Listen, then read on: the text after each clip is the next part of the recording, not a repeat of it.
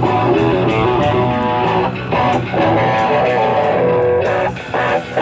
Open Cards! No coffee! It's Comedians Opening Cards, No Coffee, and we're still at Frogg Brewing on a rare Friday night open mic. And I got one of the hosts. It's Heather. And how long you been hosting this mic? Oh my goodness, just a few short months. Just a few short months. Yep, right, yep, and it's in a great brewery, so it's super awesome. Amazing brewery. They have such a wonderful customer base, and we've had such success with comics coming here and showing up and right. making everyone laugh. Awesome. Yeah. So, I got a bunch of cards. You just pick something that looks interesting to you, talk about it for as long. Oh, Beavis and Butthead. Beavis and Butthead, guys. Nice. So you remember that? I fucking love it. So I'm 40. Okay. I'm old enough to remember. I beat you by 15. Yeah, TP for my bunghole. Exactly. I know that one. Yeah. All right, so I open it. You open it up? Yep. Loved it. I loved it. All right. I'm not nervous. I'm just going to do it. Okay, so I talk about the card. Whatever. Cards. Yeah. All right. So there's the package. Right. All right. Oh my God. I fucking miss this show so much. Customers suck. All right. Customers do suck sometimes. Not here. This is a great place. Well, you're the customer. You like look to them. They're like the server. They're not the customer. No, I know, but they have the best customers. Yeah. But I will say this: I worked in I've worked in every kind of industry. Like when I was a teen. Should I talk to the camera? Whatever you want. It doesn't matter. I'm talking to you guys. Customers do suck sometimes. I got the angriest people when I worked at Subway. My favorite kind of people, though, I worked at an ice cream shop for 7 summers. When you were probably young. I was young. Because they always hire young, attractive girls to do the ice cream That's very place. nice of you. Yes, well, that's very. It seems like that's true, though. They know what they're doing. Hey, then the dudes go just to freaking like, who cares about the ice cream? I just want to talk to girly girl. You know? I did have a guy with a shaved chest show up one day asking for my number, which was strange. But no one shows up in a bad mood. There's no bad customers in ice cream. Right. That's Customers a good call. don't suck in ice cream. Well, they suck the ice cream. They suck the ice cream. If they eat it correctly. If I scream it at them, then you fucking suck that ice. I know, I'm just kidding. Yeah. I would never do that. But I will say customers do suck. Maybe at Subway, I got yelled at one time for, I don't know, not going fast. I don't know. Everyone's in a bad mood when they're in a hurry. Okay. Because they're hungry, they want a meal, and they could be, yeah, that makes sense. All right, so I got hallucinations. Hallucinations. Oh I don't know what that is. It's a big pizza face. Well, it's breakfast. Those are eggs, and this, I believe, is meat, bacon. Oh, he looks delicious. He looks delicious. I will say this. So hallucinations. I've never done drugs outside of maybe weed. This is drugs right here.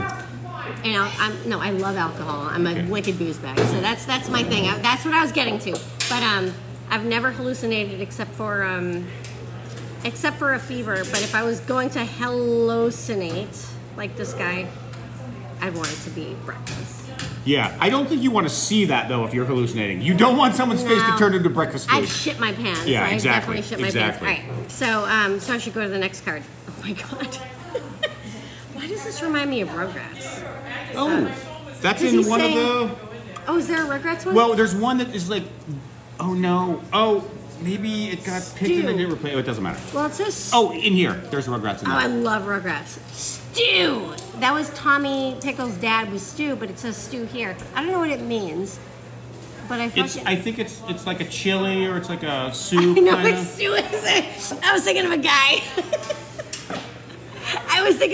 Right, of course. But I'm looking at Beavis going, all right, so you're wondering what I'm thinking. I shouldn't, articulate what I think's going on in his head. Whatever, there's no rules. You're not going to like the audio. There's no rules. Here's what my ass looks like if I don't shave every other day. Wait. Oh, there's the picture. Oh, that's hilarious. Also, what my chin looks like these days, as a 40-year-old, my chin will get that way. You will never see it. And I'm getting old enough now where my chin hair is white. People are missing it. I have black hair naturally. Well, the white hair, though, then it won't show up as much, so that's probably better. Yeah. Except for you. You've got some white hair. Right. Well, I don't try to cut it off as soon as it pops out. I don't care, You don't pluck it. Yeah. And then This is the traditional greeting I have for any new person I meet professionally, just professionally. Oh, more butt pictures, more ass. I love ass. There we go. It's very popular these days. Yeah. I love Beavis and Butthead so much. Oh, I love that. It was so goddamn funny. They're my childhood. They're exactly. Not teenhood. Yeah, childhood. right. You saw them. You would have seen them 15 years earlier than me. I saw the movie. Like, yeah. I saw them after college. So good. Yeah, so good. I miss them. I do. I think Mike Judge put them back on something though. I think they made new episodes. I think I'm so out. I feel like I'm so out of touch. It's okay. I'm so out of touch now. Yeah, I'm very out of touch. It's hard to relive your childhood, so you've already done that. Yeah. You've moved on to comedy, so that's fair. Moved on to comedy. Yep, live in the dog world, mostly children world, all of it, all the fun stuff. Awesome. Yeah. Cool. Yeah. Well, just sign one for me then, and you can keep the others if you so desire. Can I sign anyone? Whatever one you want. It's all fine. My favorite one, not that one. I don't want that.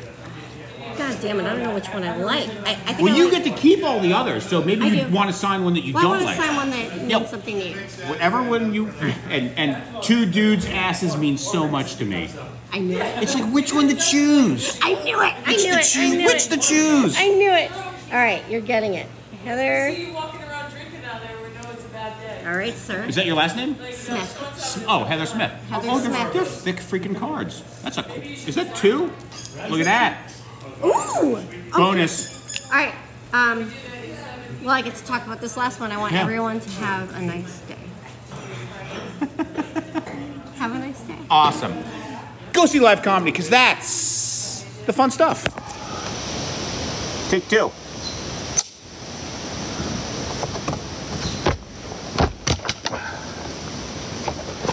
Okay, we're talking after the card show, so we have to just splice this in. So wait, say that again? Okay, so I've always wanted to be a comic my entire life.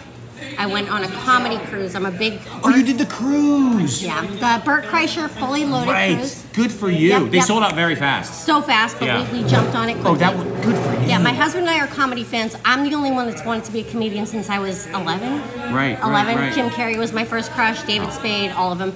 Wow. Right now, Bert Kreischer, Mark Norman, Tom Segura, Shane Gillis, Louis C.K., Nikki Glazer, fucking obsessed. So we jumped on it, went on the cruise. Right. In an act of God, we're on this cruise, and we don't go on many, but you know how you stop at different ports? Yeah. The seas were too rough for us to tender out to one of our islands. Right. So they had to change the itinerary. Sure. And instead of us having our excursions, I wanted to fucking swim with pigs. Swim with who? Pigs. Swim with pigs? I paid to swim with pigs on an island. Usually it's swim with dolphins. In the stirrup cay. She's swimming with pigs. I love pigs. I love them. Well, they're smarter than dogs. And they are very, yes. Yeah. You're talking to a dog trainer, and I agree with you. Yeah, well, they are. In the Great Stirrup Cay, we couldn't do it. So they had to completely create a new itinerary. Right. One of them was an open mic. And my husband said, you should do it. And the first thing I said was, fucking no, because why would I want to follow the best of the best? Right. The best of the best. And my husband talked me into it. He said, first of all, you'll never see these people again. Right. Second of all, these people are primed to laugh. Right. They want to have fun. Right. So I sat, and within 40 to 45 minutes, I came up with a bit. Right. Because you hadn't ever done it before. Never did it before. Stood in line, got picked because the first 10, and I was first in line, but I made somebody go before me because it was my first time. Right. And said, I threw away everything.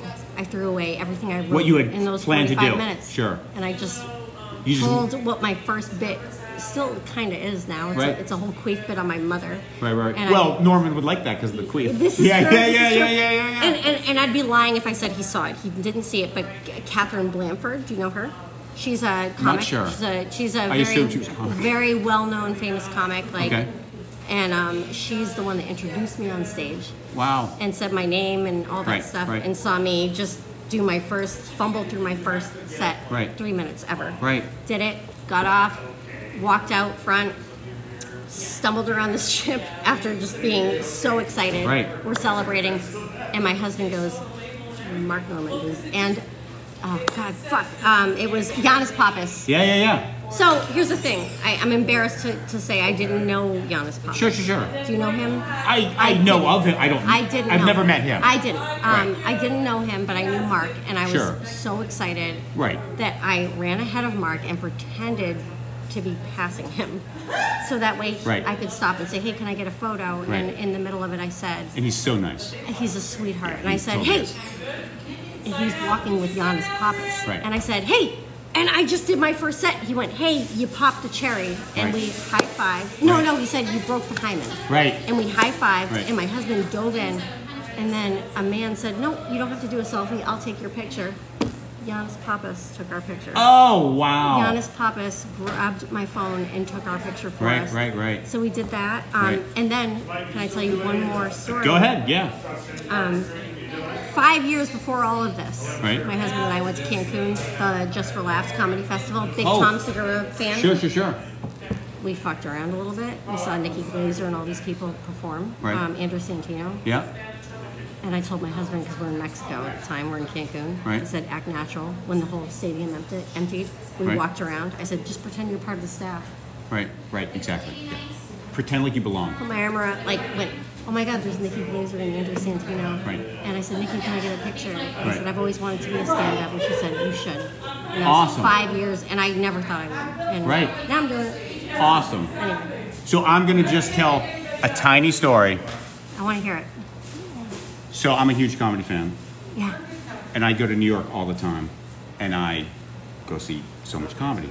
And this card thing is just a gimmick so I could hang out with the comedians down in New York. Shit! So you get to so you actually did Shane Gillis? Gillis has done the show, Mark Norman's done the show. Now, but that's not the real part of the story. So I'm so jealous. I've never gone to do Kill Tony, but I was thinking of that, and I was thinking, oh, it would be funny to do Kill Tony first, but that's dumb to do. So I was working on my Kill Tony minute, and I was in New York City, and I saw a show with Norman, because he does a Tuesday show called something I can't remember. No, he does a comedy show on Tuesday night. That's like every Tuesday. Yep, gotcha. So after the show, I pay cash, so I get out the door first because everyone's waiting for their credit cards. Yeah. So I get out the door first, and he's waiting there to say hi to all the comedians. So I tell him, I go, hey, can I do my Kill Tony minute to you? And he goes, yes. So the first person I ever did comedy to was Mark freaking Norman. I'm so fucking jealous. High five. Is that freaking Fist crazy? Bump. High five. Is that crazy? I'm so fucking jealous. And he goes, you're very punny, but I like puns. He loves puns. And I was fucking up. I wanted to read it like I read. Yeah. And he's like, you can't read it. So I had to put my note away, and I'm doing my thing, and I'm fucking up, and it's a minute, and he pulls out, he's like pointing to his watch, and I'm like, ah. And then you did like he does. Yes, it was the best. It was the best. Dude, it was the best. I'm so happy. Yeah, Isn't he the the sweetest guy? Oh, he's so nice. He's so fucking funny too. Like he's him. Well, yeah. Do you ever listen to him do the Joe Rogan the Protect Our Parks? Yeah. I mean, now that we could turn this off though. Go see live comedy. Hey, folks, comedy. We're really doing it. I'm gay. He's homeless. Sweep it up.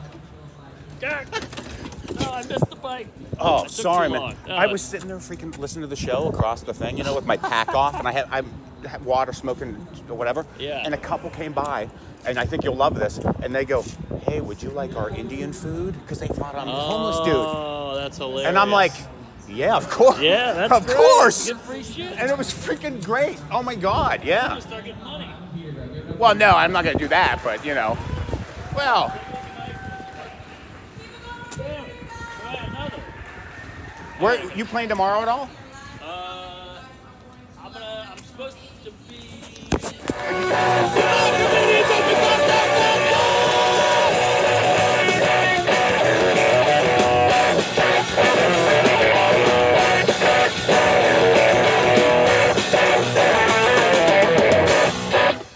Oh, that was so awesome. Good. Thanks, Dave. Much.